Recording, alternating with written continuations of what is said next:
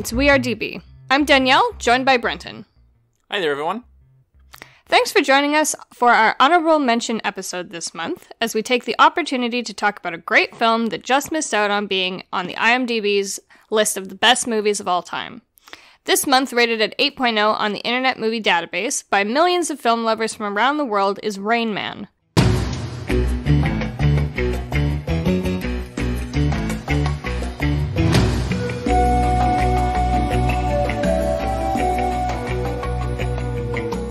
Released in 1988, starring Dustin Hoffman and Tom Cruise as the two leads, Rain Man is a road trip drama, set mostly while driving from Cincinnati, Ohio to Los Angeles, California.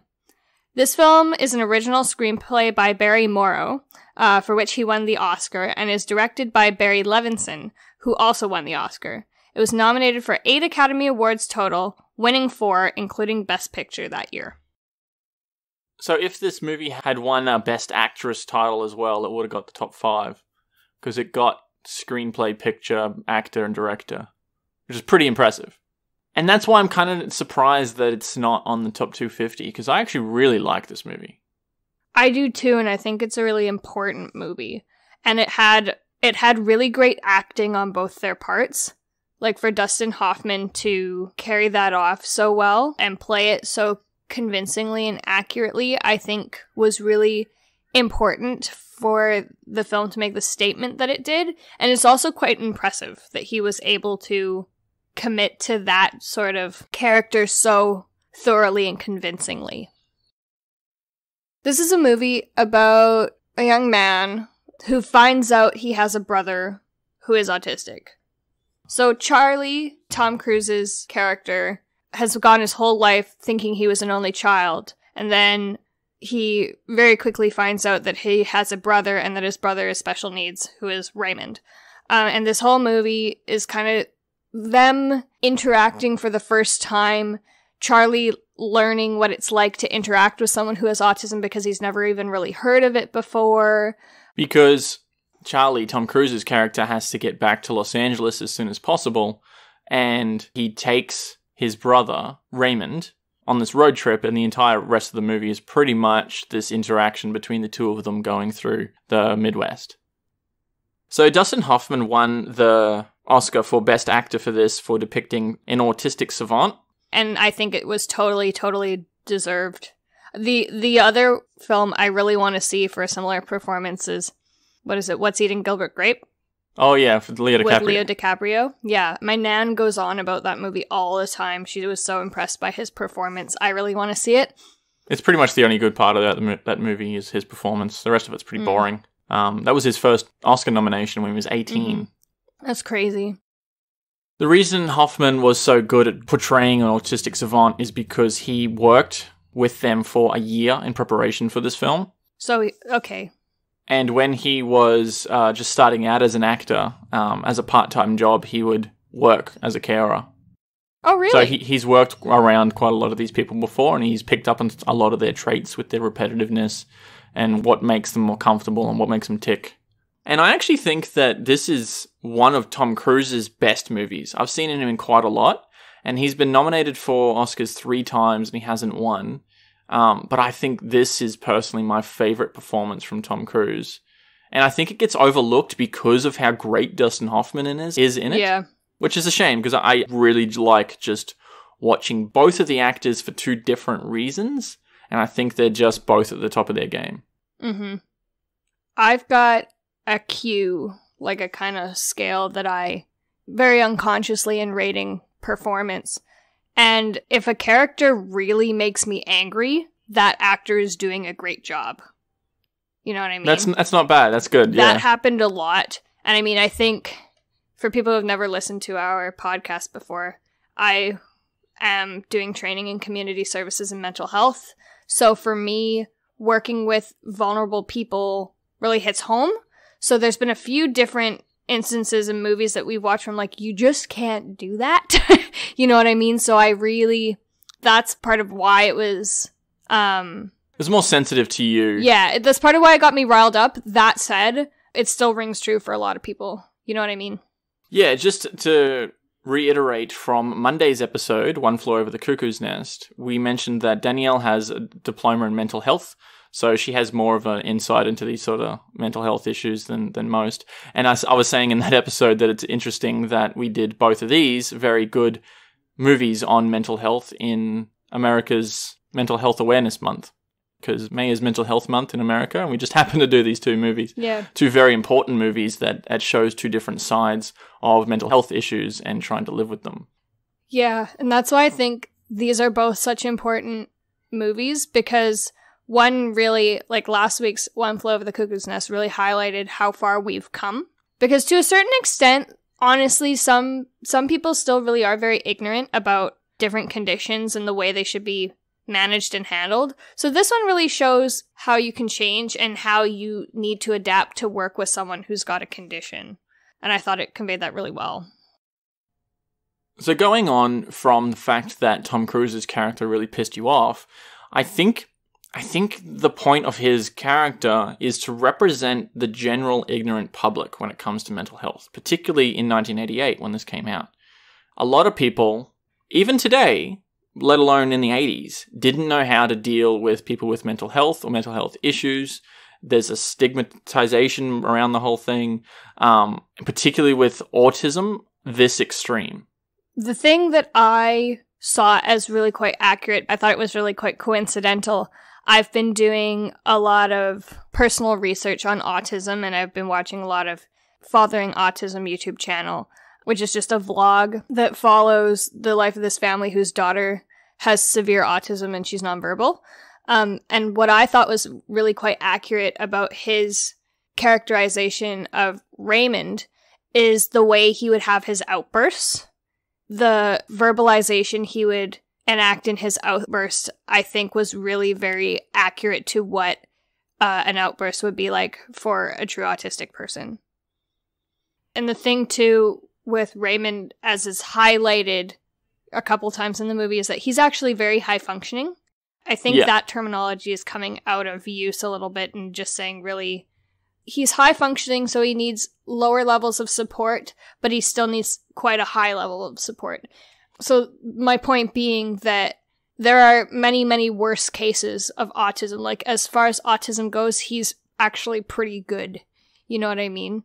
So I think movies like this are really important so that there's some visualization in the media of what conditions look like. And I think it's really important that they're accurate, which I think this one was quite. I'd love to hear this opinion from somebody who actually has a relative who's autistic or is a carer for someone who's autistic, just to see exactly how accurate it is. But from my understanding, I think it is quite representative of what living and working with someone who has autism would be like. Yeah, there's quite a few scenes in this where Tom Cruise basically doesn't accept that autism is even a thing. He's like, just snap out of it, stop being an idiot, stop acting like a retard, like, I think this is all a show. He just didn't understand what's going on at all. He doesn't know how to handle any of the situations. That's the thing, is because he doesn't even understand. Ray doesn't understand what the concept of being an idiot is. He does. I don't think that's the problem of the scene. No, I know, but it's just like on the very basic level, like you're asking him to think in a way that he just can't do. You know what I mean? It's like you're asking a chicken to lay chocolate eggs or something. You know what I mean? Like, it's not going to happen. He doesn't even know what chocolate is. Yeah, exactly. Like, it's on a bunch of levels. There's a lack of education and understanding there, which I think by the end of the movie, he's grown a lot of patience and empathy, which is really... He's got a lot more understanding after a week. Yeah, and that's really the basis of working with anybody who's got a condition, is that you have to have patience and you have to be willing to kind of think about how things would be for them. And if you can't, then even take that on as, oh wow, like I can't even imagine not being able to understand the way I understand, and then using that as your basis to build empathy. You know what I mean? Because there's even the recurring joke in there where he keeps reciting Abbott and Costello's Who's on First, their skit. And Charlie says a couple of times, if you realize that it's meant to be funny, maybe you'll get better. And that's not how mental health works. I mean, Like that's not how autism works. Well, yeah. If you realize that it's meant to be a joke, you'll just get over it. Like, it's not like getting over a sickness. Yeah. Well, and I just want to point out, I don't think autism is really a mental health condition so much as it is a cognitive condition, because it affects the way you think and the way you understand things, which mental health conditions can do, but they're not quite the same umbrella. But yeah, I get what you're saying. We're going on a bit of a tangent here, just purely about autism and savantism. But I think that that's sort of necessary and inevitable for a movie like this, so just bear with us before we get back to the movie. I think it's an important discussion to talk about these things. And it's interesting that you said before that it's good that the media has this big portrayal of autism in this way, in an accurate way, that got so much praise that it won Best Picture, because it puts that image of what is that in people's minds. Well, exactly. Because that's what One Flew Over the Cuckoo's Nest did, which was a good thing, but it was also a bad thing, because that is the go-to that people think that mental health wards and psych wards are like now, and they're not like that anymore. You know what I mean? Yeah, but the point of that movie was to highlight how bad the system was and how bad everyone was being treated. But I don't think it was meant to be a little bit different, because I know, like, it's been brought up in my classes many times where it's like, what do you think of when you think of a psych ward? One Flew Over the Cuckoo's Nest. It's not like that anymore, you know? Yeah. So, like, it's important to have accurate portrayals in media and entertainment, is basically what I'm saying. Because we watched that episode of The Simpsons last night where Homer goes to the mental institute, and he basically gets sent to the exact same institute that Nicholson does in One Flew, right? The whole movie. Yeah. Yeah, the whole episode is just a parody. So that, again, leads to why One Flew is my perceptions, because that scene has been parodied. So therefore, a lot of different pop cultural things will pull from that exact same one moment. Well, see, and that's the issue, is that it wasn't One Flew, it's that it was such a success that, like, The Simpsons pulled from it for the purpose of a joke. Yeah. But, which is fine, like, I'm not slamming humor, I'm just saying we need to have education and accurate representations. Like, when we were watching another show where they had an autistic savant on there, and I said, what is that? What is... I kind of understand what autism is, right? But I don't understand what savantism is. I've never heard of that one before. And you literally just said, think of Rain Man. And I'm like, oh, okay, cool, I got it, just like that. Yeah. So it's good to have that in the back of your mind as an accurate representation to pull from at any point. Yes. Savantism is a characteristic... High functioning. You don't even have to be high functioning. It's a characteristic of some autistic people who are able to have gifted abilities, but they're severely lacking in other areas of cognition in life. I actually think a very good explanation of this is the scene where Charlie takes him to the doctor.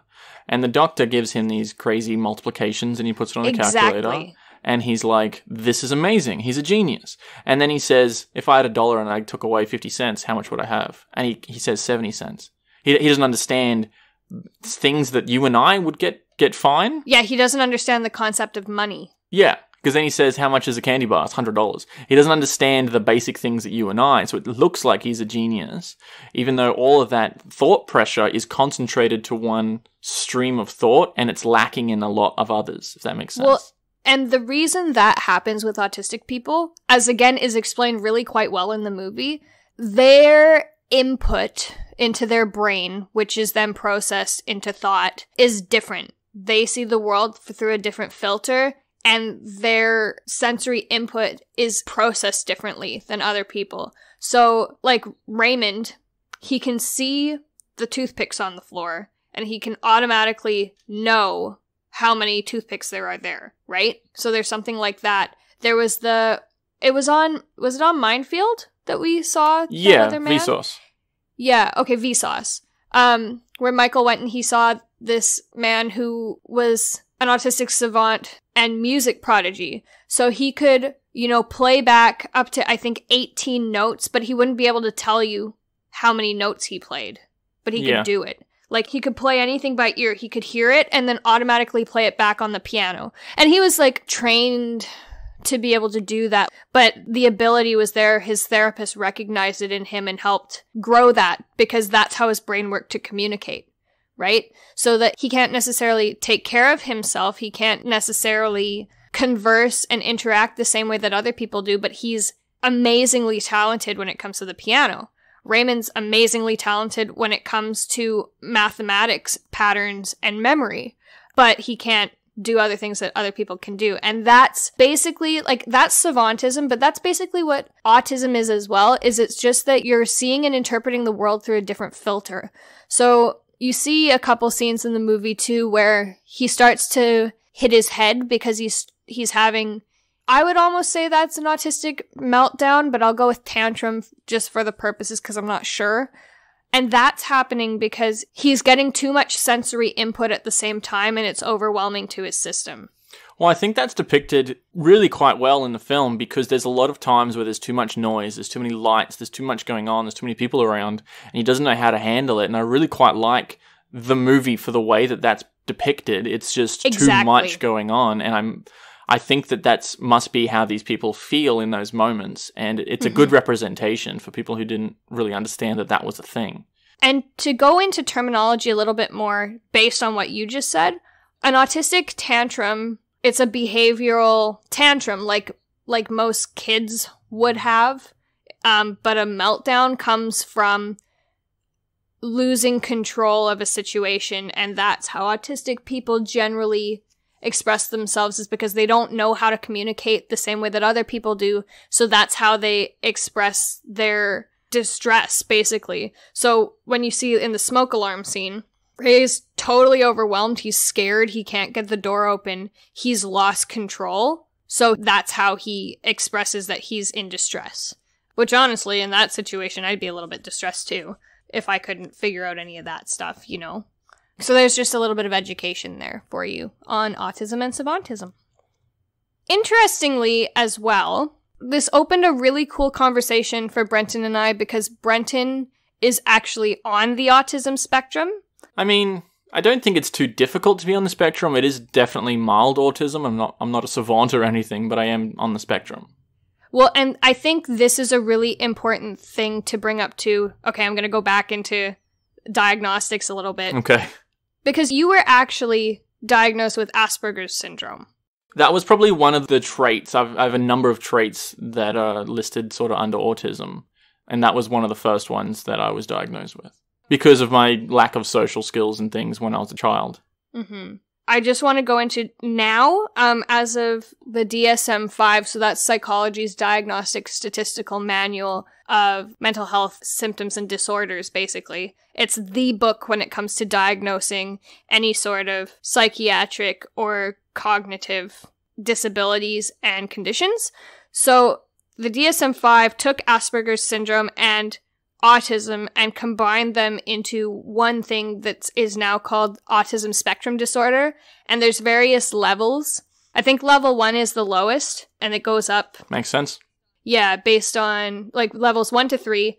Level 1 being you, basically, and that would kind of encompass some of the symptoms of Asperger's syndrome. Because the thing is, autism is not cut and dry. Like, if you made a graph of different symptoms that a person can have, she said it wouldn't be one-dimensional, it would be about three-dimensional, because it's like, do you have this trait? How significant is it to you? Does it impact on your ability to communicate? Does it impact on your functionality in life? So the thing is, like, in the past, you may have had symptoms that could fall into both categories, but they more closely aligned with Asperger's, and that's why you were diagnosed with it. But now it's considered just high-functioning, low-severity autism spectrum disorder. And the point is that, like, you don't have to be Rain Man to have autism. A lot of people, you wouldn't even know that they have autism. Yes.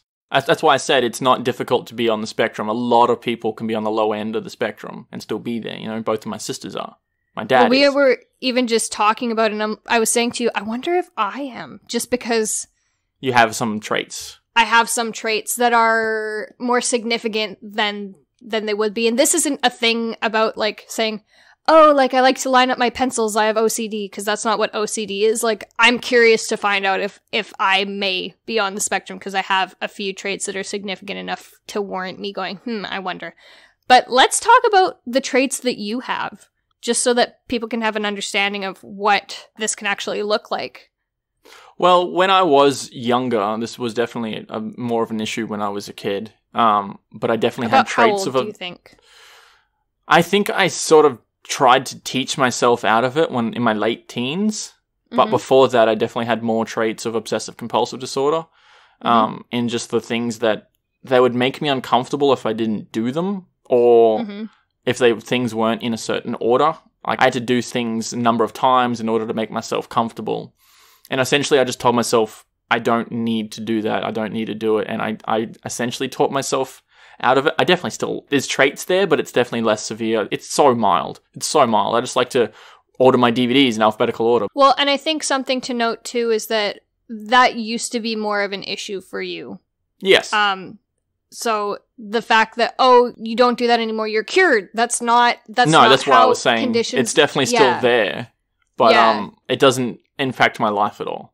Well, and the fact that you can kind of teach yourself how to cope better with those traits that you have, not everybody can do that either. Even people who are at the same level of symptomology that you have, there are other people who couldn't do that for themselves. So, I mean, you can't generalize ever with these kind of conditions. Another thing was photographic memory. I can generally... See, when people say photographic memory, you think that you can take a photo in your mind, and then no one has a perfect photographic memory. It's... What's the actual name for it? It's like Eidetic memory. That's essentially what it is, right? If you tell me, focus on this, take a photo of it, I could look at it for about 5 seconds and blink my eyes a couple of times and it's in there. And I can pull on it whenever I want. But I need to consciously take the photo. I can't just like recall what happened 6 days ago down the street. You know what I mean? Yeah. So I was very good in math class because I could just remember the formulas and stuff because I would just take a photo. You've told me too that if you take it, it's not there forever. You have to actively exercise using that photo. Just like any memory. Yeah. So it's like if you took a photo from like your 5th birthday or whatever, you're not just going to automatically remember it unless you recall it often. Like, it's not. But it was interesting that I have earlier memories than most people generally do. Yeah, that is really interesting. I was talking with my mum just last Christmas when I saw her last. And I was recalling certain things that happened when I was a child. And she's like, how on earth do you remember that? Like, you were 2. I'd only just turned 2. Some of the things that I had said, I had just turned 2. And she's like, that's odd. That's bizarre behavior.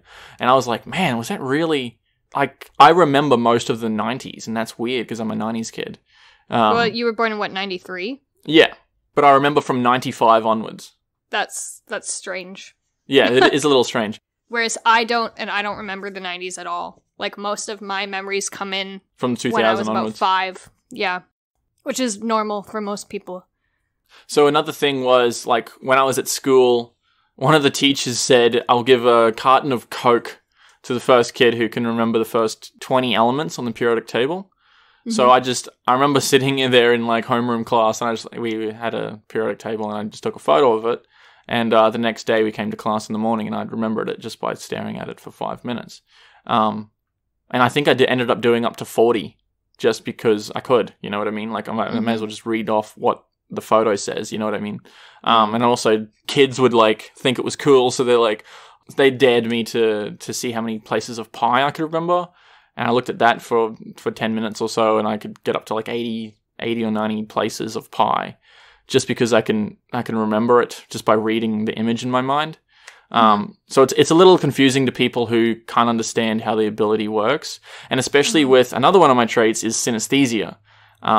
Explain what that is. It's so now, cool. Generally, synesthesia is the mixing of senses. So if you see the color pink, you might taste lemons or something. You know what I mean? Like if you hear a particular high-pitched sound, you might remind you of a certain thing. It's a mixing of senses. Yeah. Yeah. So if you hear like a high-pitched squeal, you might see the color yellow. It's really weird to describe to some people. I don't think that I have that type of synesthesia. The most common type is color grapheme synesthesia, where you assign personal traits, colors, genders, and personalities to characters, like like numbers and letters mostly. So I do it for words. Some people do it for people. I've met someone who's like, oh, Gary is a purple person. You know what I mean? And you think of purple when you think of that person, right? Mm-hmm. I do it mostly for words and numbers. So I can think of days of the week in colors. It's formed around your development stages when you're very first learning what is a letter, what is a number. The letter E for me is green because there's 2 of them in the word green. Mm-hmm. The letter P is purple because there's 2 of them in the word purple. And that doesn't always make sense, but that's how I can understand that I developed that for that particular letter.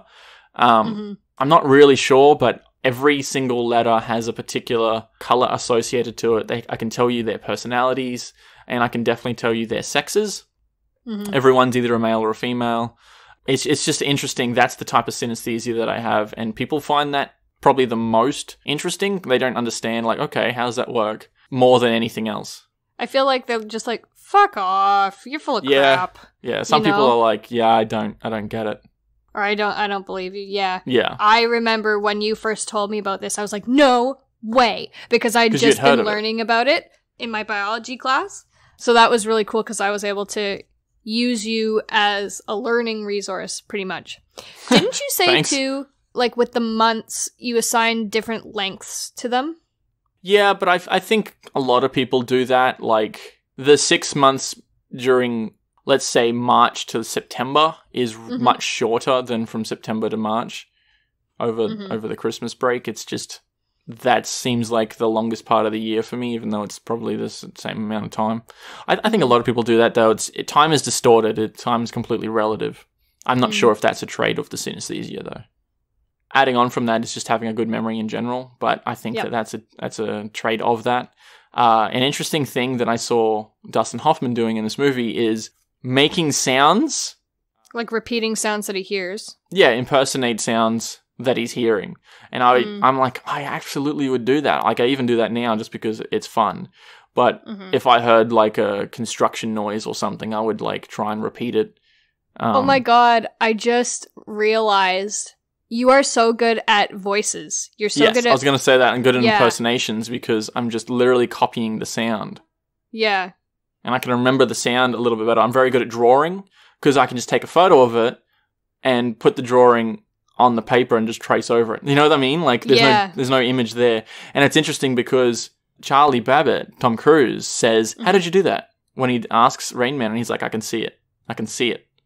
And I'm like, that's absolutely how I'm able to draw, because I like take a photo, I can visualize what is the design that I'm doing, what am I drawing, and I'll just draw over it, you know what I mean? And I can visualize it better, and it was interesting that he said I can see it, because I'm like, oh, that's absolutely how I managed to visualize things best.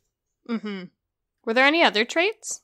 I also picked up that he's very literal. Like, when he's walking across the street, it says, walk, and then... you are so literal. Not in that same way, but finish what you're saying. And then it just says, don't walk, and he just stops, because he's very literal. And obviously, I'm not that bad, but definitely when I was a kid, I was a lot more literal, where you just like... And people don't understand that again, because they're just like, why can't you just think like a normal person? And I'm like, well... this thing told me to do this, so I'm going to do it to its full extent. You know what I mean? Like, I didn't have that extra input in my thought process. And again, it is difficult, even with my mildness. People don't understand it. They're like, you're weird. That's where a lot of the social interaction deficiencies come from for people who have autism, because they don't understand the nuances and subtleties of interacting, because they are very literal people. And so that's where that, oh, you're weird, comes from, is because, well, no, I'm not. I'm just doing it the way it's said to, right? Well, right at the beginning, Tom Cruise, so he turns to Raymond and he's like, oh, just wait there a sec. I got to talk to Susanna. So you see Raymond in the background. He waits 1 second and then he leaves. Yeah. That's very literal. Like, he's just like, okay, I've done what you asked me to do. Yeah. And he doesn't get that. That's what I mean by he's literal. And that's what similar stuff to that when I was a kid. I was more... Like I said, the traits are still there, but it's less severe than when I was younger. Mm. Anyway, back to the movie. The scene where he is in the doctor's surgery and he does do that demonstration of what how these people think. I really think that's an important turning point for Tom Cruise's character, because that's when he's like, oh, this is a real thing, and that's how he thinks. And it's not too long after that where he realizes that he could use it to his advantage. Obviously, that's not his immediate thought, because they drive quite a fair way down the road. They go through Vegas, and it's only after he loses all that money with the cars is that he thinks that he can try and make a profit out of it. But I think that scene is a big turning point in that character, because he realizes actually what this is and how his thought process is, more so than he ever had. And I think he also starts to cut him some more slack, and you start to see him be more patient. Because at the beginning, he's like, why do you got to put the bed by the window? Why do you have to, you know what I mean? And he's like, look, we got your shoes at the end of the bed the way you like it. We got your bed by the window. We got your apple juice and your pens on the table facing the TV. You know what I mean? He's more willing from that point on to do what Raymond needs, because now he understands that he actually needs it. You know what I mean? He acts a lot like a harsh dad at the time from the 80s, you know what I mean? He's like, sit down and shut up, I'm going to turn this car around, you know what I mean? Like, that kind of father figure from like the 70s and 80s. What's the dad from that 70s show where he's just a hard ass? Red Foreman. Yeah, I just feel like that particular character was very much of like fathers of that time, and I think Tom Cruise's character he's just got no tolerance. He's like, shut up, stop being an idiot, stop acting like a child. And I don't know, I just feel like he's acting older than what he is, sort of thing. Yeah. It's interesting that we watched this movie this year, because I'm the same age that Tom Cruise was when he filmed this movie. And the actress who played Susanna is the exact same age that you are when... Oh, that's weird. She played the character. And Dustin Hoffman is the same age that my father is this year. That's weird. So that puts a little bit more perspective for myself, because Tom Cruise has a brother who's the same age as my dad. So I can like present it a little bit more. It's like you kissing someone my dad's age. Ugh. Now that you put that in perspective with the ages. Because when I watched this when I was a kid, I'm like, oh, Tom Cruise he's old, you know, he's probably like in his 30s or something. He's really not. He's in his mid-20s when he filmed this. I thought too they said that Ray was only supposed to be 3 years older than him. And then even in that picture, you see him like, he looks a lot more than 3 years older. Did I misunderstand that? No, they didn't say that. They said that Charlie was 3 years old when Raymond went to the hospital. Oh, okay. Okay. Yeah, because he didn't want to harm the baby. He thought that he was going to harm the baby. Also, going back to that doctor scene, does the nurse not know what autism is? She's like, what's that? What are you talking about? She's like, he's artistic. Yeah. Like, how have you not even heard of it? I know it's 88 or whatever, but... I have no idea how it used to be, but I think it was a lot easier to become a nurse, and you didn't need as much training back then as you do now. Yeah. Like, it is full on to be a nurse now. Like, you need a full degree, and, well, at least in Canada you do. To be an enrolled nurse, you need a diploma, but to be a registered nurse, you need a degree. Yeah. Either way, it's a lot of study. You can't just rock up and that's your part-time job, you know what I mean? Yeah. Yeah. I think it's interesting that because they go on the road trip because they can't fly from Ohio to Los Angeles, because Raymond's not comfortable flying because he's seen that it's too dangerous. And he says that he wants to fly Qantas because they haven't had a crash. And that record is still true to today. Qantas is Australia's national airline.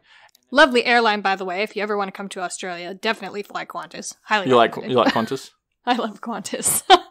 So that airline's been around since 1920, so they're 100 years old next year. Wow. That's nuts. They've never crashed a plane, and they've never killed anyone, which is like the only airline in the world older than 5 years old that has done that. So that record still holds true today. And I was just thinking about it. If they had got on a plane from Cincinnati to Melbourne, Australia, and again from Melbourne to Los Angeles, it would have been quicker and cheaper if he had actually done it. Because in that moment, you're like, yeah, there's no fucking way I'm going all the way to Australia and back again, because that's ridiculous. The amount of time that would take and the money.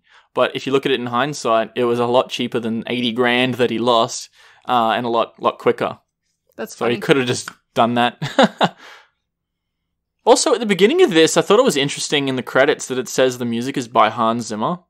I just thought, wow, that's interesting. We've spoken about him on the Christopher Nolan episodes before. Is he the one who does all the iconic stuff? I was saying to you last night, there's pretty much just like 4 main people that people go to get their scores, you know what I mean? Like, you always see them doing the same sort of things over and over again. You're like, oh, this is the same guy as that. Is he the Star Wars Indiana Jones guy? No, that's John Williams. Okay. He was nominated for 11 Oscar nominations. He won it for The Lion King. He was nominated for Dunkirk, Interstellar, Inception, Sherlock Holmes, Gladiator, The Thin Red Line, The Prince of Egypt, As Good as It Gets, The Preacher's Wife, and Rain Man. It's quite a diverse range of things over a number of decades. I think that was interesting that it's Hans Zimmer. I didn't like the score in this. I thought it was just, like, regular. It was weird, like, very 80s. Yeah. Sort of interesting, Vibe. like, flutes and stuff that they would use in that time. I think this was his first movie, and he hadn't really had his own musical style yet. There's so much from that time period that just sounds like these Native American flutes. That's what I was going to say, and I'm like, it sounds like very native. Like that late 80s, early 90s, like I had to watch a documentary series for my anthropology class last semester, and it was all that music. Like, it sounded just like that, because it was early 90s, and it had the, like, shitty, colorful graphics that you saw in the 90s and stuff. Like, that now is going to be defining of that time period for me, is that kind of music, now that I made that realization. Did you have anything else to say? Just that most of my notes, and this doesn't surprise me, were reactional. In reaction to Tom Cruise's character and how you didn't like his portrayal. Yes. Well, not the portrayal, but his character. I just didn't like his behavior. I just found it really frustrating, and I think it's because I wouldn't act that way anyway towards people.